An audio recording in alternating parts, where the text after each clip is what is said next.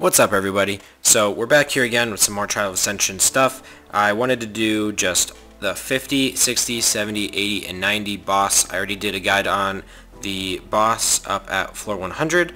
So we're going to do 50 through 90, just the boss stages, because a lot of people have been stuck on them.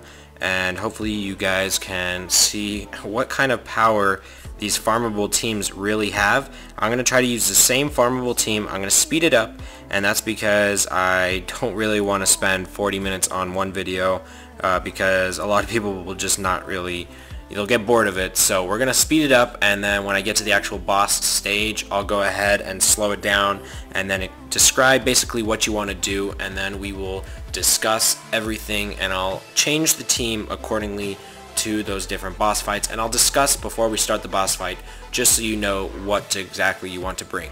So first up, we have Sierra, stage 50. Basically, it's going to be 4 different bombers with Sierra. We have to be extremely careful, and this is why, because as soon as those bombs go off, or as soon as she gets a turn to start those bombs, we are going to be absolutely screwed, because those bombs will do enough damage to kill our monsters. So what we're going to do is we're going to bring some form of stun or buff removal, debuff removal, which is Veramos. We're going to have our healer, Belladon, and we're going to have some type of stuns. Now I'm going to go ahead and take Beretta out of there. We don't want Beretta. We're going to want some form of nuke. The way I get through the stage is I just absolutely annihilate Sierra, and I try to keep everyone else stunned or slowed down and whatnot. You just want to go straight for Sierra. So let's go ahead and get through this.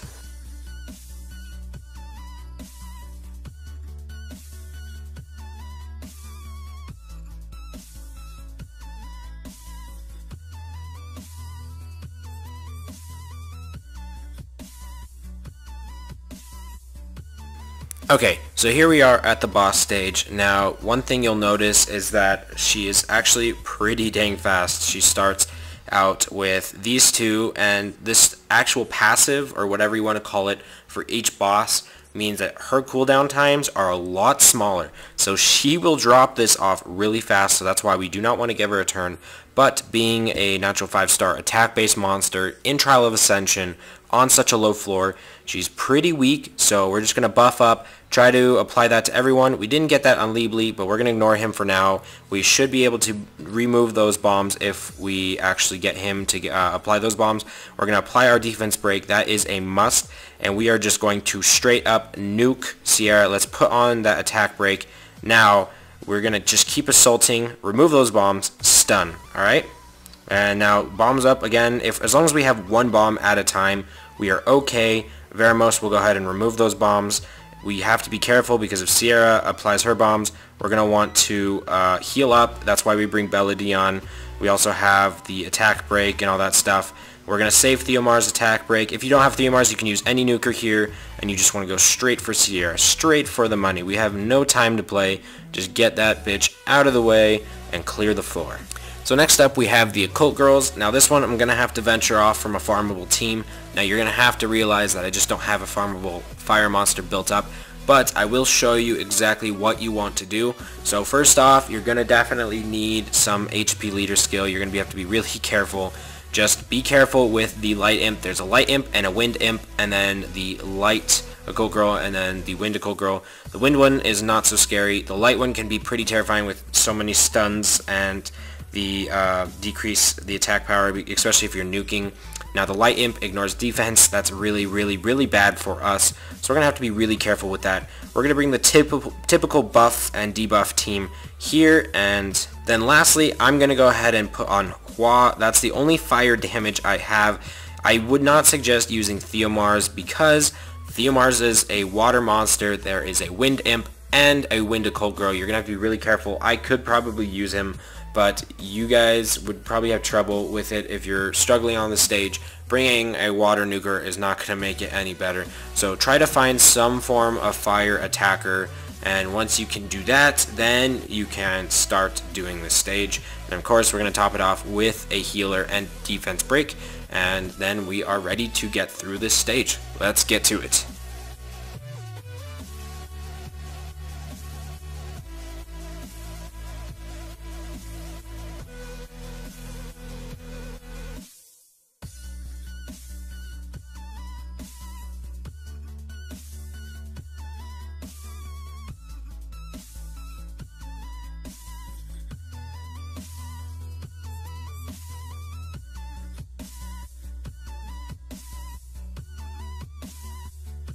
Alright, so here we are at the Occult Girls. These ones are actually pretty tough. If you're not careful, they can really do some damage. If you're on Trial of Ascension hard, you're probably going to have a little bit more difficulty. I would not bring a nuker if you're on Trial of Ascension hard. This is for normal. If you're still struggling and you can't seem to keep your nuker alive, bring Beretta and try to bring some form of revive. The team that I used for Trial of Ascension hard involved Beretta, Briand, Chisoon, Vertihill, and then some other form of buffer I cannot remember at the moment. I believe I used Veramos as well, but the main concept is you're going to want to keep the debuffs on everyone, and you're going to want to try to stun that left imp. That is perfect. Now we want to get rid of that left imp as fast as possible. The slower method is by using dots. Faster method is just by straight up nuking. Now we're going to try to put on that attack break. We didn't land it. That's okay. We're just going to keep trying to get that left imp out of the way. We do not want that left imp. That one will one-shot our monster, and if we don't have a healer or a reviver, it's going to be really, really tough. So next, we're going to just go ahead and start targeting the light Occult Girl. The wind imp is not a big deal because we do not have any water monsters. You should not bring any water monsters unless you absolutely need to, and then if that's the case, then you really need to take out that left imp as well, and be careful with that wind Occult Girl.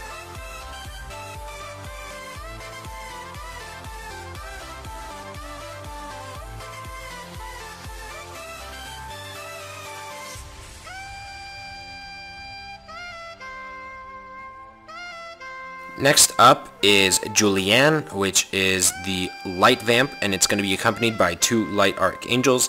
Now this one is actually rather easy. You just have to be careful with the counter attack, so I do not recommend bringing stuff like Vertihill, especially if you're having trouble keeping alive. This one is pretty weak on the damage. There's really no damage. So since it's so light heavy, you can bring a dark tank if you really are struggling, but basically the main concept is to just bring a nuke, some form of sustainable healer, our buff and debuff combo, which is always useful. And then we're going to go ahead and bring some other monster to CC, and I love to use Veramos. We do not need Veramos, but I don't really have any other farmable monsters I would really use in this place. If you want to use Beretta, you can use Beretta as well, but you really don't need to because the light archangels are not that tough. They don't hit that hard, and this team is actually pretty sustainable, especially because Belly Dion's going to be healing pretty nicely. Another great monster you could add in is Mav. Mav is absolutely a beauty. The Wind Penguin is so good. It's basically a better version of Bernard. It does not increase the attack bar, but it does increase the speed, and it also decreases skill cooldown time by 1 turn for everyone. This is so crucial. He also packs in Provoke and Stun, which is always good to bring. So if you want to bring in some more tactical monster, Mav, the Wind Penguin, will definitely help, but he's mostly Trial of Ascension hard, but this is in case you are actually struggling and need to use stuns, provoke, and freeze and all of that stuff. So, now that we've got our team, let's get into the stage.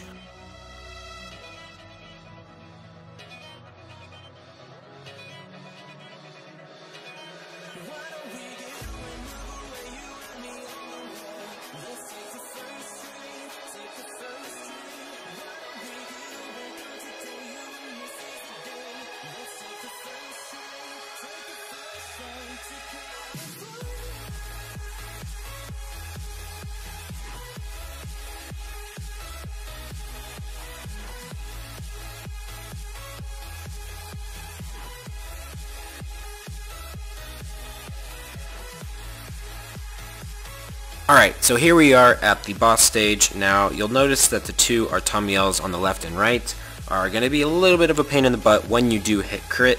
Now, Theomars is at 100% crit, and that is really going to be annoying for me. But as long as we keep them in check, they should not be a problem. We're going to go ahead and apply the debuff, stun them if we can. Now, they don't hit for that much, so you don't need to worry too much. It's nice that the Vamp actually does add the glancing hit, so it doesn't have the Artamiels attack that much. Veramos will go ahead and soak up the damage from all of the light monsters. I'm going to go ahead and just ignore the Artamiels for now. We should be able to outdo the damage right now, but they will probably heal here and there. You just got to be careful. They don't do that much damage. Stun them if you can. I don't think I will get the stun right here, and then they're going to heal. That's not a big deal. Just keep on going. If you need to, you can go ahead and take out the Artamiels. I don't really feel like taking him out because I don't do that much damage, but we are going to go ahead and try to go straight for the boss.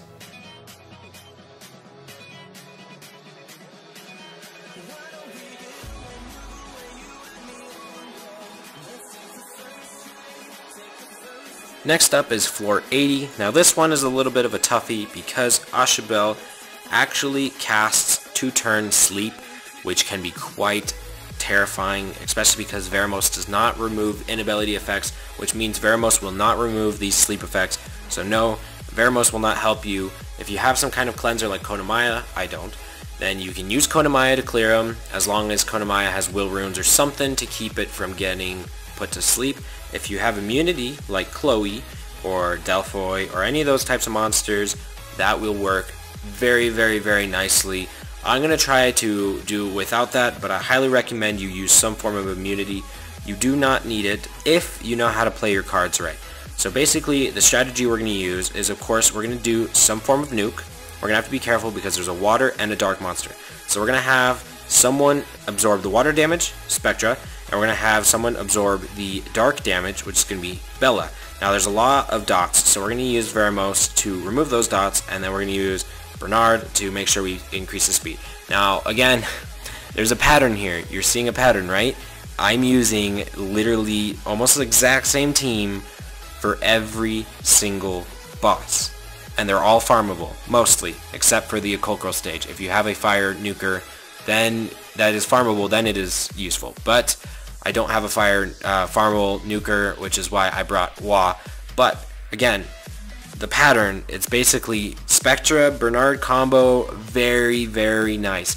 If I had any form of stun that was not Veramos and was still farmable, I would bring that, but I don't have that. So we're using Veramos for our stuns and for dots, and it does a pretty decent amount of damage because my stats on crit damage are pretty nice. It's around 100%, and there's no crit damage on slot 4 or anything like that. It's just from substats. I don't know why I get, awful crit damage substats like that, but it's pretty nice. And then we just bring some form of nuke just to make sure that we take things down. We can use Beretta here, but it takes a lot longer, and I'm trying to do this really quickly. So you can use Beretta here. I would suggest using that as a speed lead skill, especially if you're going to be using Bernard Spectra combo, because the whole point of using Spectra and Bernard is to steal turns. One increases the speed and the other decreases the speed, and that's very, very important because we should get around 2 to 3 turns before they get a turn, and that will ensure that we get all of our skills cooled down and ready to use before they start applying any serious damage. So now that we're ready and we've got our team, again, same team, we're going to go ahead and get to the boss.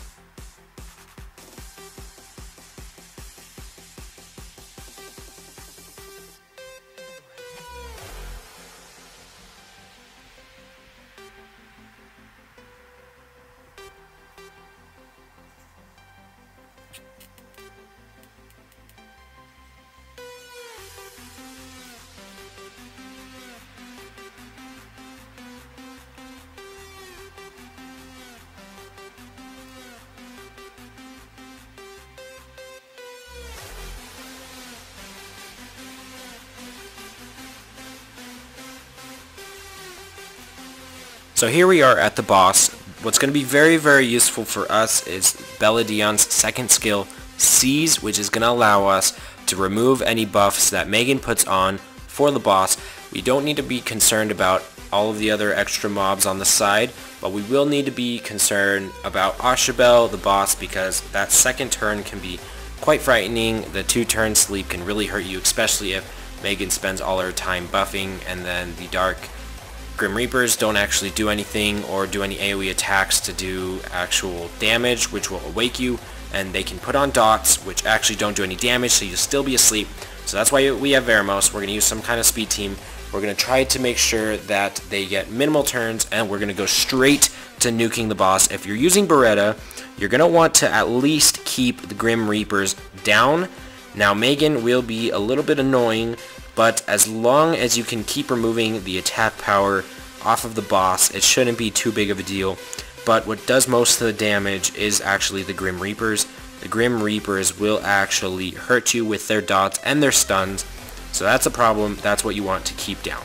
So let's go ahead and finish the boss.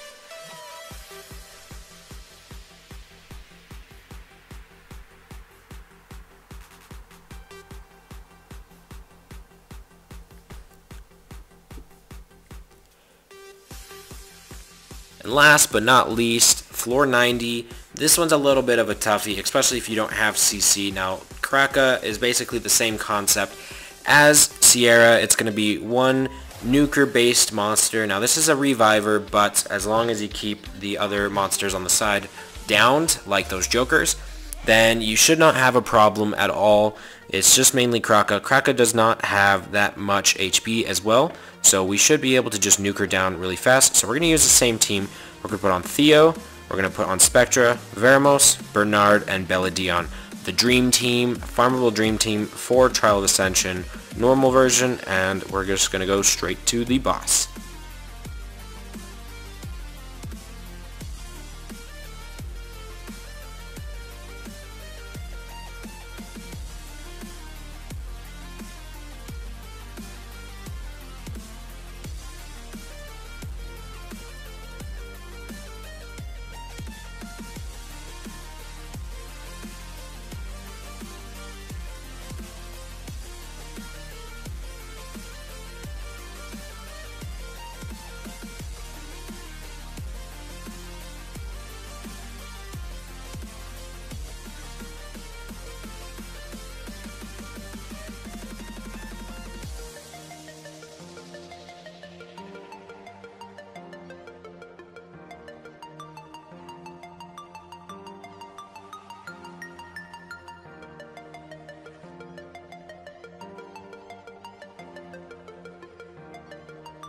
So here we are at the boss. It's actually Dark Infernos, so the reason we really want to keep those stun locked is because they have AoE defense break. You have to be really careful. They will blow up on you if you do any damage to you. This is why I brought single target damage. This is why we brought Theo. We're not using Lucian or anything like that. We're not using AoE damage. You got to be really careful. Now if you're going to be using dots, you're going to be even more careful, okay? Kraka's revive ability basically works. She revives an ally with 30% HP, but they're able to use any and all of their skills, including passives, with cooldown time, which is exactly what the Dark Infernos have. They have a passive that reflects damage when they die, so it inflicts a certain amount of damage when they die, and they will do that damage on the monster that deals the finishing blow, but this does not apply to bombs or damage over time dots. So what we want to do is apply those dots or the bombs onto those monsters to kill them, and then that way it will not reflect on our monsters. But this way that I'm doing is just more direct. We're going to be very, very, very careful not to kill those Infernos, and we're just going to try to keep them stun locked and slowed down. So we're going to try to apply our stun. We did not get them, so let's be careful. Make sure that Veramos gets that removal when they apply the AoE defense break, and let's hope this all works.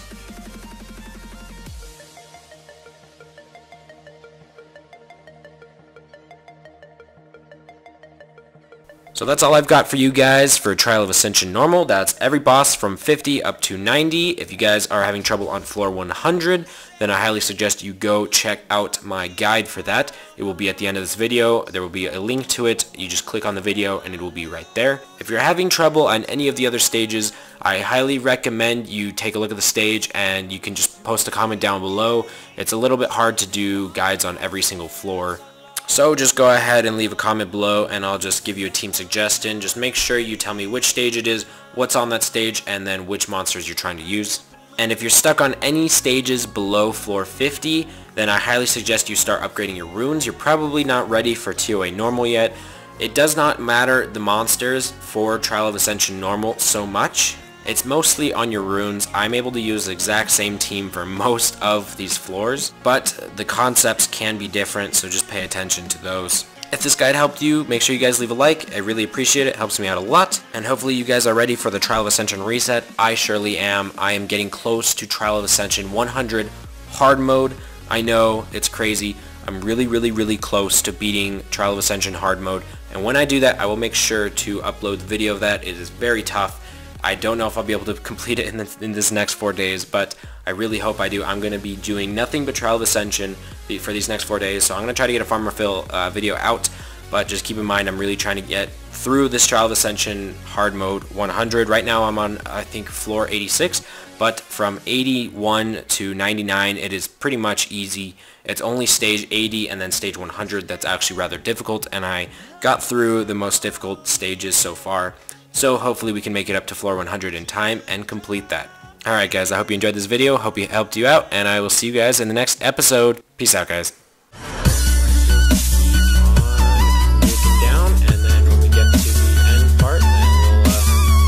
Discuss the overall strategy, and then I'll even show you an auto team. Okay, so we're here to the end. If you notice, my tower died. Don't do what I did. Bring a second healer. I usually bring Jasoon and just auto this stage, but I wanted to try it with farming monsters, and I don't have a second healer that's farmable. I know. I really need to ruin my Almond, but it's just I don't have it. So if you have two healers, definitely run double healer, because he can do some serious damage if you don't get Bella Dion's heal off fast enough. But pretty simple, you know.